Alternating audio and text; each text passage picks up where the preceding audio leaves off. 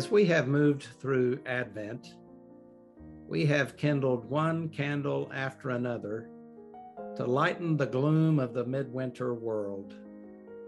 Those candles illuminate the approach of Christmas, preparations for which began very early this year as people hunger for cheer amid the pandemic.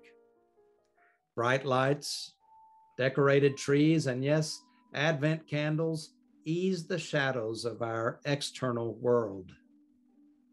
But these candles also can shed light on what is happening internally as we spiritually prepare for the birth of God incarnate. For this is the season of the world's pregnancy.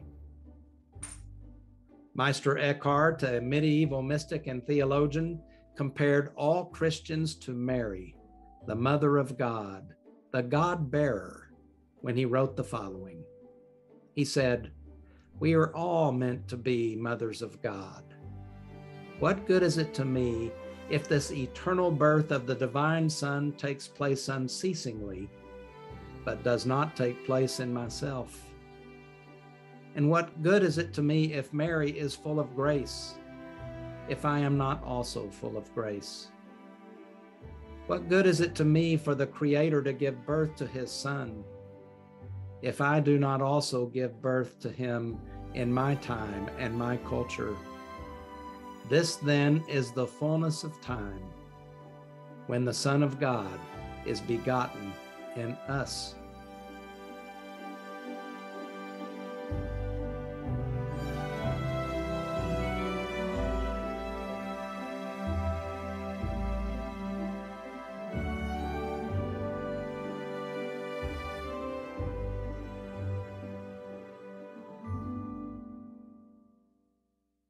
The Christmas season is almost upon us, offering us at least 12 days within which to examine, inhabit, and settle into the idea of ourselves as bearers of God. It seems the very definition of hubris to think that at all, which is probably why God chooses to arrive as a baby.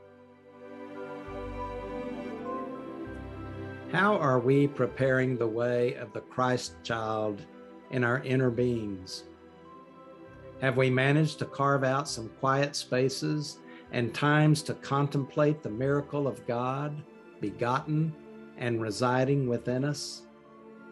This Christmas season, let us work to become outward and visible signs of a God who chooses us as God-bearers.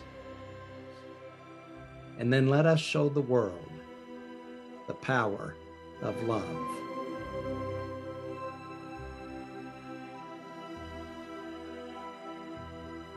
Have a Merry Christmas and a blessed New Year.